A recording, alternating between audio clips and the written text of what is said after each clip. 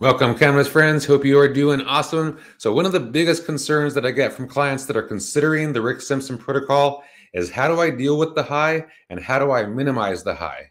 So in this video, I'm going to cover what to expect on the Rick Simpson protocol, how to deal with the high, how to build a tolerance if possible, how to alleviate the symptoms of the high if it gets too intense, and how to get the most out of your experience while you're on the Rick Simpson protocol. Okay, so remember that Rick Simpson oil, it's a black, sticky, gooey, almost a tar-like substance. It's really a beneficial form of cannabis oil. It's meant for ingestion. It's not meant for smoking or vaping. So it has other constituents inside of it besides just the cannabinoids. It has like terpenes, flavonoids, isoflavones, and a plethora of other phytonutrients, plant nutrition in there. Okay, so how to deal with the high from the Rick Simpson protocol. So you're going to start off small, with the dosage, okay?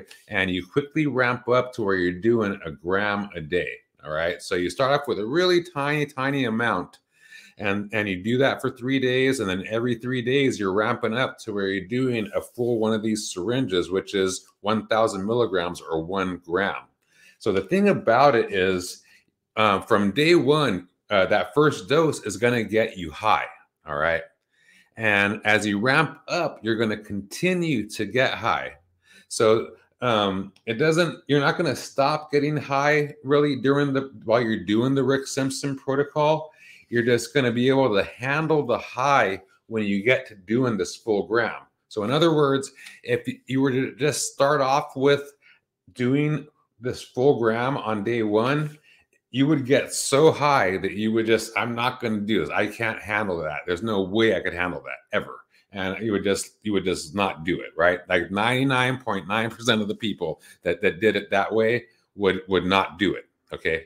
So starting off small, it enables you to sort of build a slight tolerance, but also get used to getting high. So when you do get up to the full gram, you're able to handle it because it takes about 30 days to ramp up to the full gram, and then you do the full gram for 45 to 90 days. And so you need to be able to handle it because you're doing it for that long. So you do it for that long, and then you taper down and you go into like a maintenance phase, which is just like about 10 to 20% of that gram, and you do that daily just to prevent things from going backwards, basically. Okay.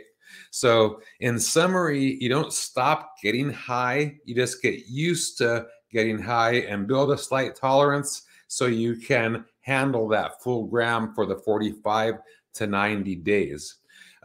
If you do end up taking too much, like when you're first starting out, like sometimes too much squirts out of the syringe or something like that, just go ahead and swallow it down. You might get a little bit higher than the previous days or something like that. Maybe not though. But don't waste it, because you can't put it back in the syringe, right? So just take it down. Otherwise, it's just gonna go on a napkin or down the drain or something like that, right? Which you don't want to do because this stuff is so precious and special. So you really can't take too much, but you can get really super high no matter what the dosage is. And that being said, so you could have the same thing go on on 2 particular days, take the same dose on 2 particular days, like woke up at the same time, ate at the same times, took the dosage at the same time. One day you feel like a slight high, the next day you're fully blasted off the same exact dose.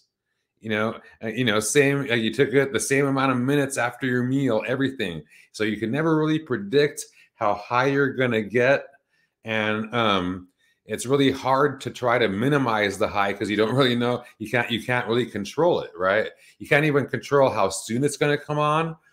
Sometimes it takes 15, 20 minutes to come on. Sometimes it takes like 2 hours to come on. It's crazy. And like you said, you don't know how high you're going to get, and you don't know how long it's going to last. Like off the same exact dose from day to day. It's really, really interesting. So you can't really outsmart it. You just have to just go with the flow, just experience it and just relax, and sort of, like be in the moment with it, and let it do its thing. This is something that you can actually enjoy, and understand that this is something that you get to do. Not everybody gets to do this. It's not highly available. And so if you get your hands on, like true Rick Simpson oil, or full extract cannabis oil, then it's super precious. It's something very, very special. And if you get to do it, then then appreciate it, and just appreciate the whole experience. Like you're experiencing something different than you ever have in your life, but you're going through something that you've never gone through in your life too. That's the reason you're taking it. So, going with the flow, and, enjoying the ride, and understanding how special it is, and the special things that are going inside your body, with it, becoming part of you. That helps you to just get through the experience with a much more favorable outcome. Like your attitude, your vibration matters, when it comes to this kind of stuff. So think of it, everything positively, in a positive light, and you'll just get through it, in a much more happier and beneficial way. I say this from experience, because I've been doing this for 10 years. I've literally been taking the oils for 10 years. Okay. And, I extract them, I live it. It's part of me. And and that's, like I said, that's why I love it so, so, so much. So anyways, that concludes this session of Cannabis Friends and 420 Buds. Be sure to give us a thumbs up, subscribe to our channel to spread the good word in cannabis and hemp CBD. And remember, knowledge is power and health is wealth. This is Al Morenton with Cannabis Friends and My Fit Life. Thank you, and have a beautiful day. Peace.